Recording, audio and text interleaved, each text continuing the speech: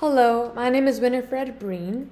I am taking FMS 100 and I'm doing my Unit 7 report on Charlton Heston. So I'm going to give a little bit of background information on the actor before I jump into the requirements from the report. So, Charlton Heston was an actor who was born in 1923 and passed away in 2008 in Beverly Hills. He is an older actor compared to where we are now in time. A lot of his movies were popular in the early to late 1950s to the mid to late 1970s and 1980s. So LAmagazine.com describes him almost as an anti-Brando, as in Marlon Brando, of course, and quotes that he is the vision of what heroic manhood should be like forever. So that obviously paints a picture of kind of this very masculine, clean-cut, straightforward type of actor, almost like a Ronald Reagan type. Some of his movies include The Ten Commandments from 1956, Planet of the Apes from 1963, Soylent Green from 1973, and Ben-Hur from 1959, which accumulated a total of 11 Academy Awards, including Best Actor for Heston. Okay, so now getting into the requirements. So his techniques. It is quoted from that same LA magazine that he embraced historical research, saying that, quote, method acting was a lot of fun, but you don't accomplish much.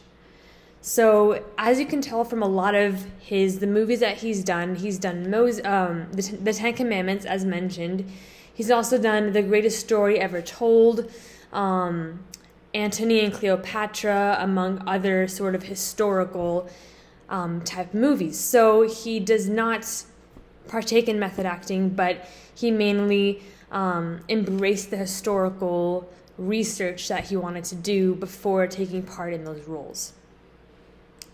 All right, the second part, where he studied. He studied drama at Northwestern, and his first acting gig was Shakespeare's Antony and Cleopatra on stage in 1947. So his first real gig was a play, and from there he went into film acting. He studied at Northwestern drama, but he did not actually graduate.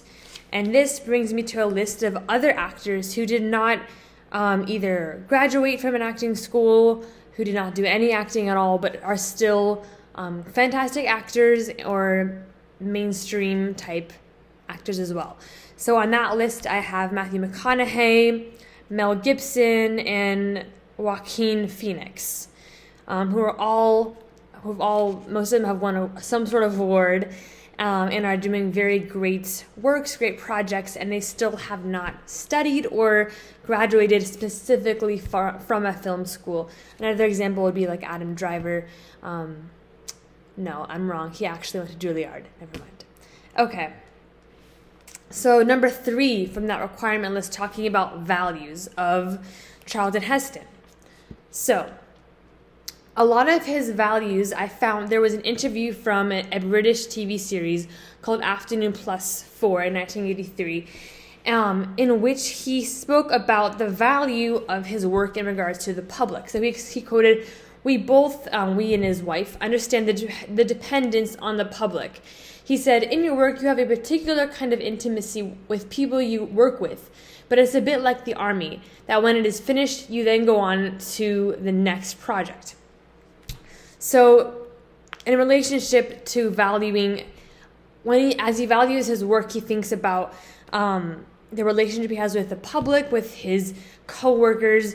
He's had to learn how to be a public person properly, saying that the public has a certain proprietary right in a performer in a way that they don't with a novelist or a painter.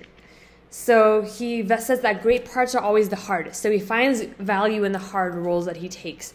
Another thing about him, I literally looked on Google Charlton Heston drama and nothing came up. Drama as in gossip. So he was very clean cut.